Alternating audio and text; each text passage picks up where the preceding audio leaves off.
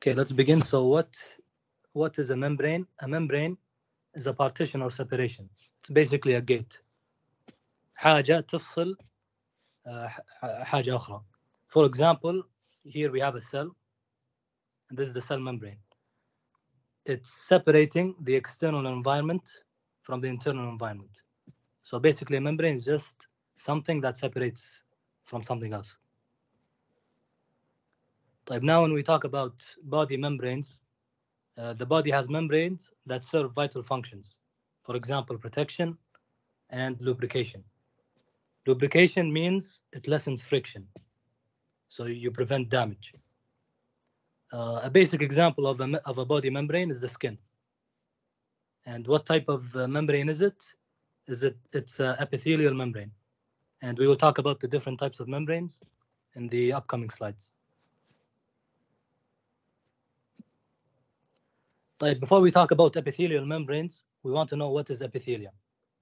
Epithelium is layers of cells that line the inside of organs or cover the outer surface. What is meant, first of all, by line the inside of organs? Let's say here, for example, this is the inside of the stomach.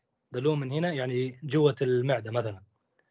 The orange thing you see here, we call this lining.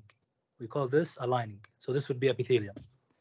And it's present in almost all the organs. For example, inside the intestine. From the inside, the lumen, the wall itself, the inner wall, it's lined by epithelium. Another example would be the lungs. Another example would be the gallbladder, and so on. Okay, so anything from the inside that's covered, the inner wall, we call that the lining, and it's usually epithelium. And then something that covers the outer surface, like the skin, like here, this is the skin. This is the superficial part of the skin. It's called the epidermis, and we're going to talk about the skin later on in the presentation as well. So epithelium is layers of cells that line the inside of organs. Okay, now let's talk about epithelial membranes. We have three types. We have cutaneous membranes, like I just said, the skin, specifically the epidermis, because some parts of the skin are not epithelial. They're made up of like a different type of tissue, and we'll talk about it in the upcoming slides. But specifically, the epidermis is an epithelial membrane. Okay, and then we have the mucous membranes, for example, the lining of the oral cavity, and the serous membranes, like the pleura. The pleura is something that covers the lungs. It lines the lungs, and it covers the lungs, and it lines the pleural cavity. And we will talk about it later on as well. But how do you distinguish between mucous membrane and serous membrane? Mucous membrane is cavities.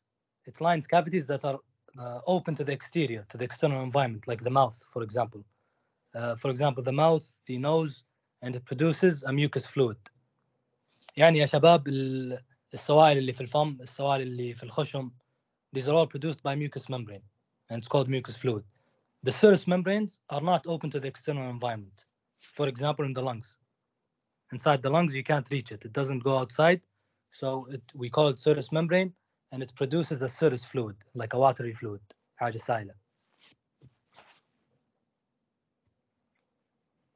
Now let's talk about connective tissue.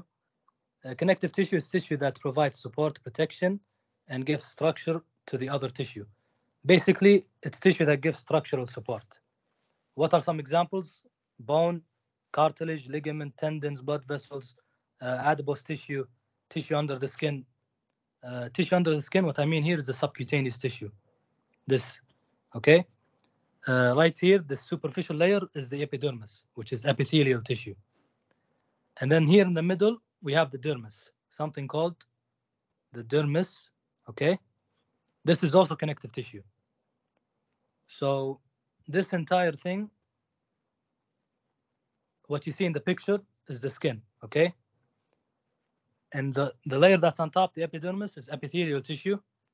And the rest here, which is the dermis and the subcutaneous tissue, is connective tissue.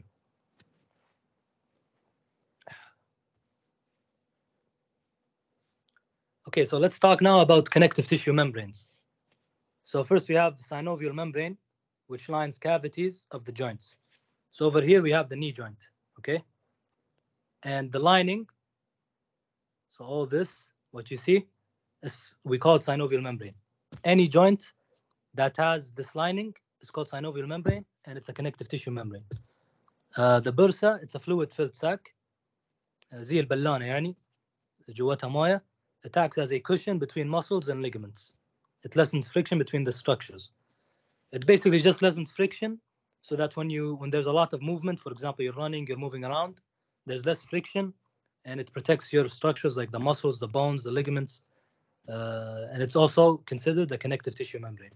So far we have synovial membrane and bursa, which are connective tissue membranes.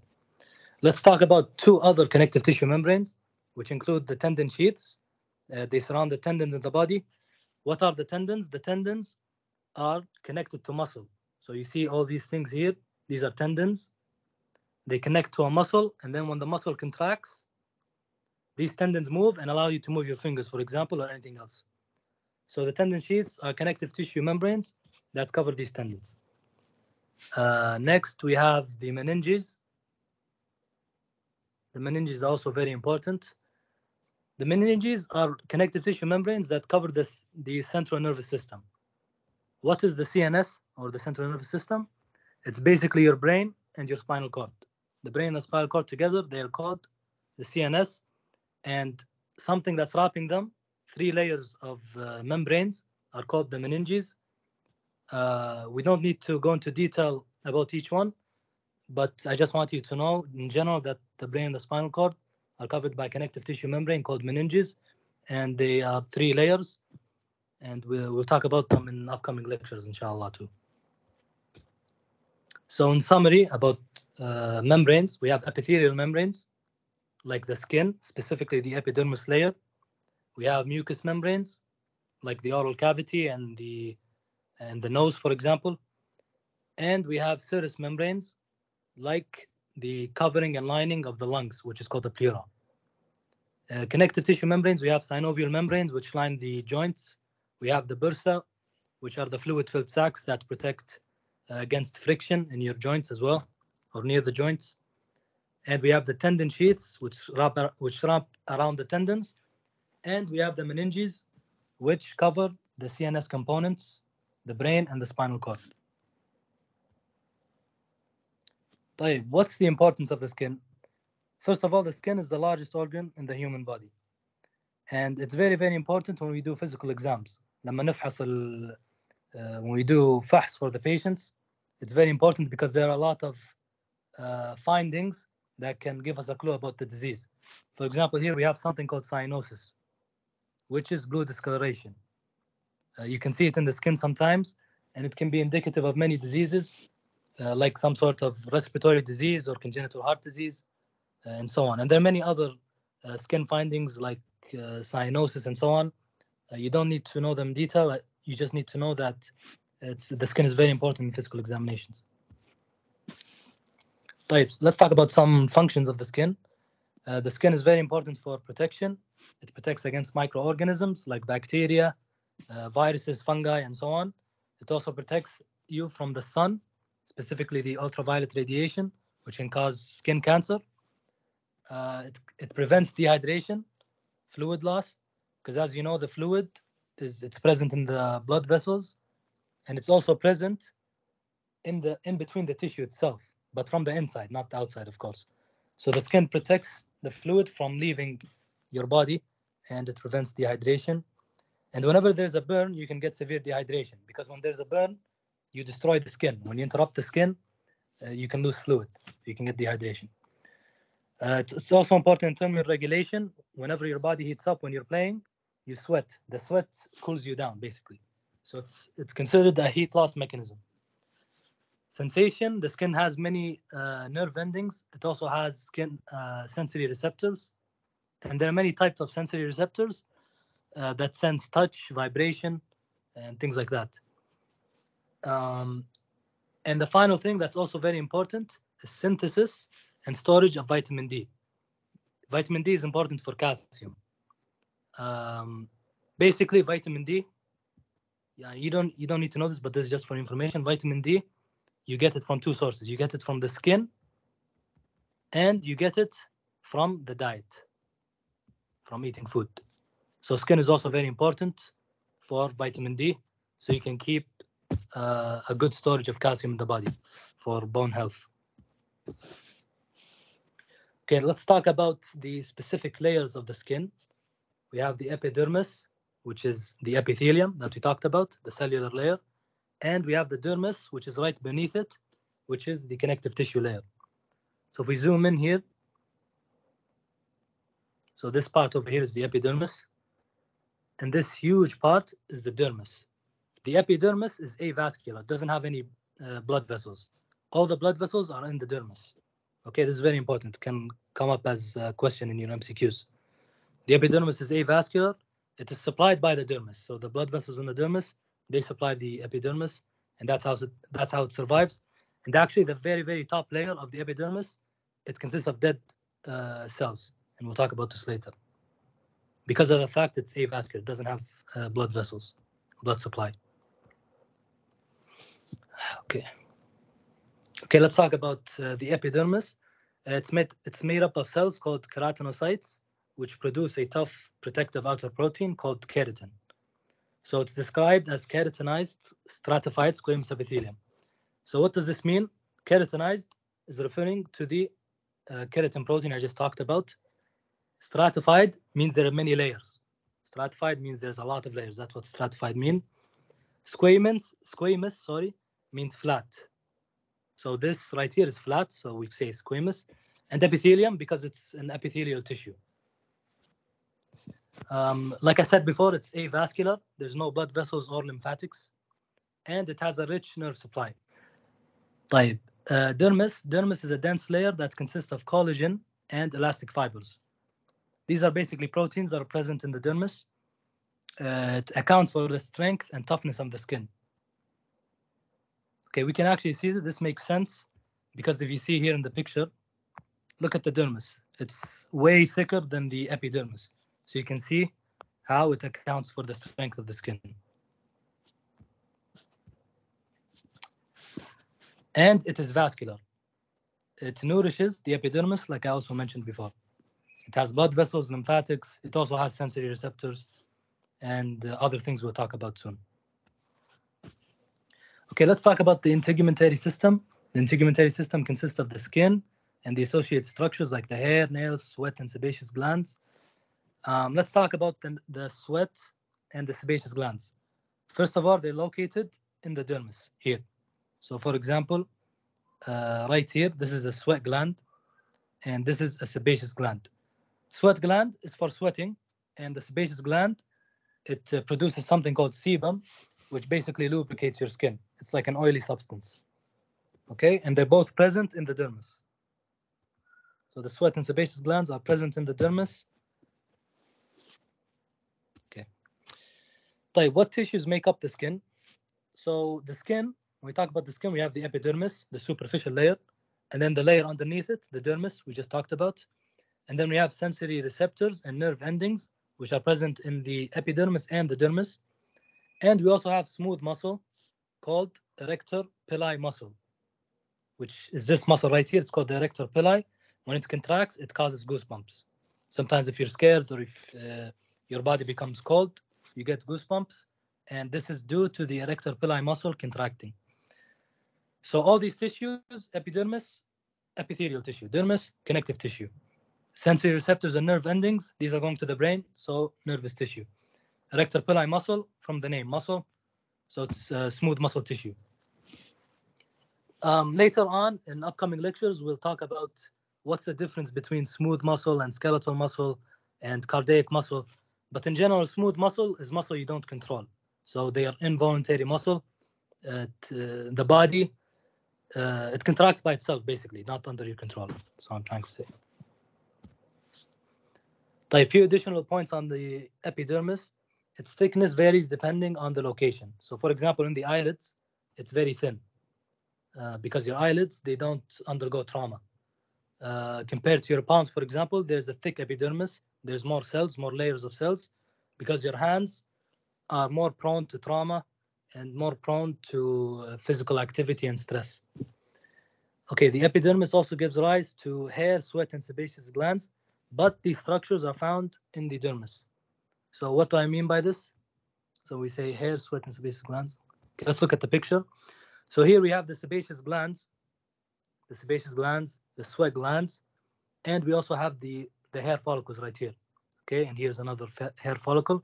They're all in the dermis. Okay, their origin is in the dermis, but they give rise or they go through the epidermis. So, for example, here you have the duct of the sweat gland. Here you have the hair coming up in the epidermis. So this is what we mean. But what's most important is that you know that these structures I just described, the hair, sweat, and sebaceous glands, they originate in the dermis, not the epidermis. This is a summary of about what we discussed on the skin. We have the epidermis, which is epithelial tissue. We have the dermis, which is connective tissue, and we have something called the subcutaneous tissue, or the hypodermis, or the superficial fascia. They're all the same thing, and it is also connective tissue. So this is connective tissue, this is connective tissue. The epidermis is epithelial tissue. And the connective tissue, it contains a lot of the fat.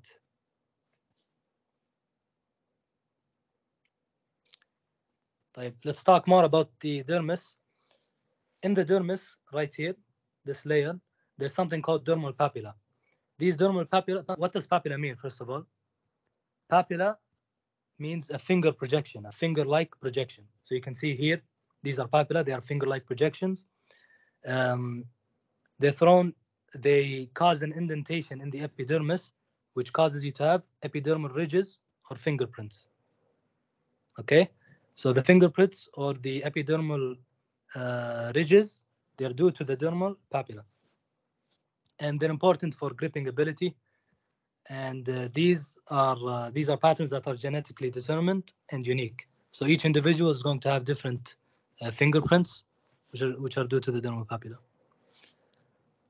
Let's talk about something else that's special to the dermis.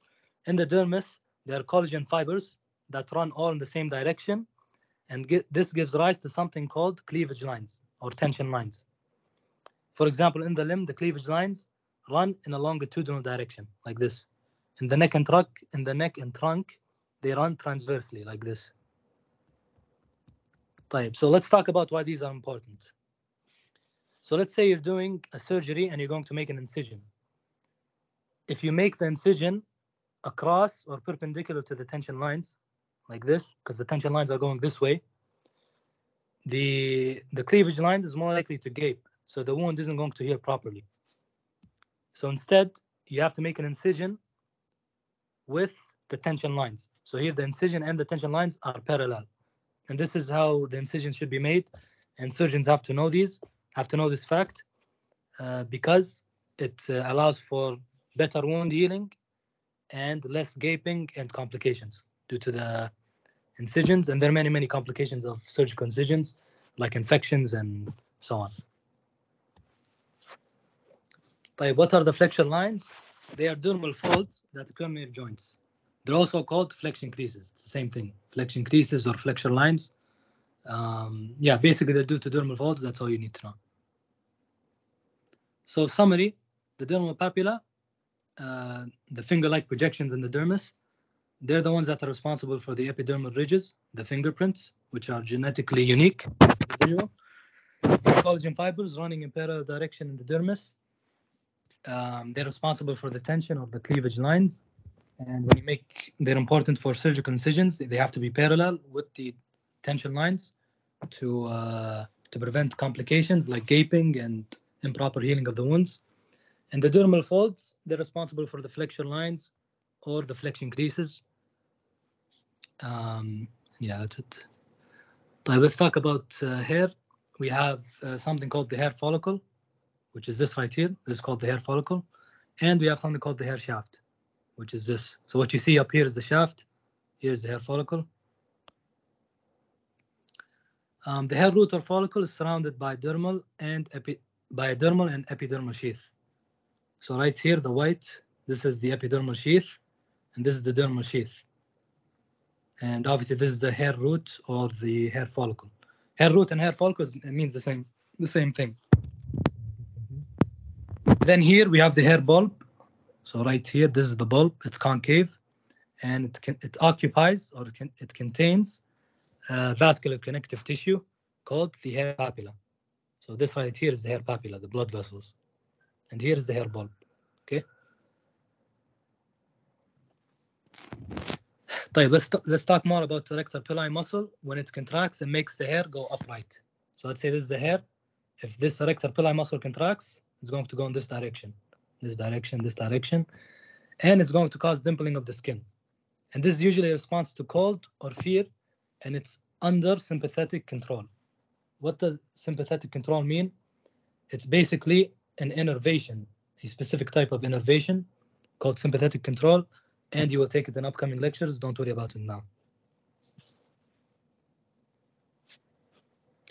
طيب, I think this is the final topic of today's lecture, which is the nails. The nails are basically modifications of the epidermis that are heavily keratinized. So basically, it's kind of like skin with a few changes, which includes heavy keratinization, which is the tough protective outer protein. The function of the nails to pick up small objects and scratch an itch if you have itching. So the main parts of the nails includes the nail plate, which is this right here, the free edge, and the root, the nail root. Okay. The nail plate rests on something called the nail bed. The nail bed is basically epidermis. It's basically skin. It rests on the nail bed, and the nail root is also embedded in skin. Here, the nail matrix. The nail matrix is basically part of the nail bed, which is responsible for the nail growth. Okay.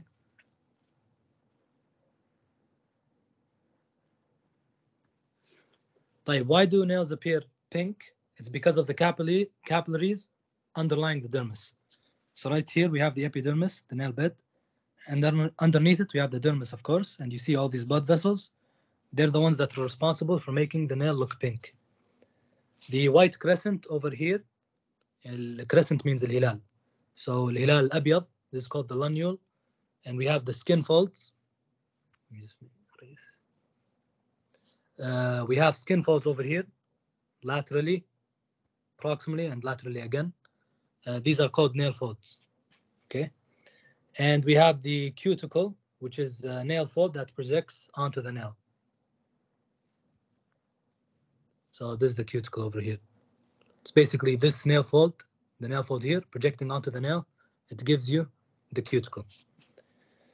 And then we have the hyponychium, which is beneath the free edge where the dirt accumulates. And here, تحت. Here, the hyponychium. Okay, and this basically ends our lecture today. إذا عندكم أسئلة أو شيء حياكم.